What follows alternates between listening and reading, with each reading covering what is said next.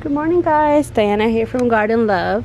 So as you can see here, I am standing over my kale, and you can probably tell that it's been devoured by something. And like Steve mentioned, that white butterfly that wasn't a butterfly at all, it was a moth, was roaming around these kales. He told me look out for a worm because it's part of that moth, so it probably laid eggs, and now it's gonna turn into some sort of worm that eventually will turn into that white moth you saw in my previous videos.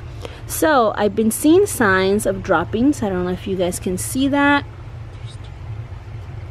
And so today I came out here and I was kind of upset because I wanted to cook with some kale today, and a lot of them are damaged. So I really spent a few minutes just staring at it, trying to figure out where this darn worm is. And have you known that this worm is so camouflaged? I am surprised that I even saw it. So let me go ahead and show you where it's at. I'm gonna see, do you see this leaf? I'm gonna get close so you can see where he is at or she is at. And actually there is two of them. The other one is hidden right there. It's completely camouflaged on the stem. Oh wow, my daughter just found another one. No wonder this kale is completely devoured. So I am going to remove them and probably remove the damaged foliage, and hopefully we don't get any more. So there's a total of 3 that we've seen so far. So let's go ahead and take it off. I'm actually not a pro at this, so, and you guys know that I do not like bugs or worms or any of that sort, which is very ironic considering that I love the garden. But here we go. Jasmine, do you want to try moving it? Where do I put him? Maybe we should grab something. Wait, don't drop it on the ground. Can you grab like a stick or something and put your hair back so I can see him moving? Grab like a little bucket or something. Alright, so there are some sneaky little bugs because they're smart. They lay straight on the stem and they camouflage so well. I am pretty impressed. So perfect. Yeah, that works. Oh wow. So let's try to remove these.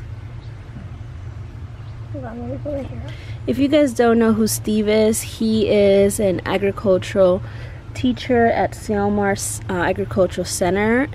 We do workshops once a month at the Lopez Center around Silmar, and also now in East LA or South LA. I'll put the addresses down below. He is full of information, and that's the only reason that I knew to look for this bug, because he warned me even before these bugs hatch and started eating my kale. So there's one, there it is, the other one. You want to grab that? So my daughter is assisting me here today. She is my go-to gal when it comes to getting these worms. Last year we had a grapevine that was devoured completely down to the stem, and she helped me get them as well. So every time these issues come out in the garden, she's my girl to go. She's not afraid of bugs like I am, and I'm hoping those are it. Considering the damage, I wouldn't be surprised if there's one more. So I'm gonna go through every single foliage of this kale and try to see if I find another one.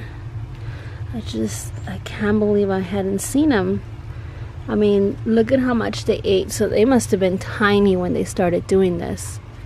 I don't see any more, and I'm actually afraid to grab one by accident as I grab this foliage, but I don't see one. I see all the droppings,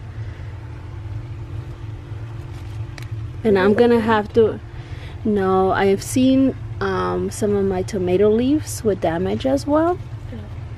Alright guys, well I think that is it. What plate? Remember the big plant that with the ugly caterpillar?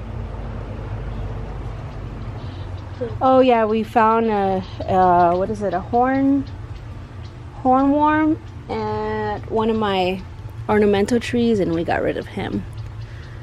All right, guys. Well, that is it.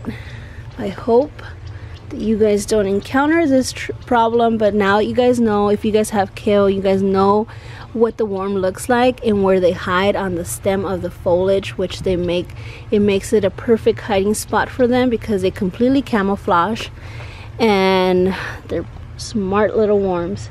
Anyways, guys, just wanted to show you what was going on with my kale and my garden. I have a whole lot of updates to give you guys. I hope you guys stay tuned, and I'll see you in the next one. You guys have a blessed day. Bye-bye.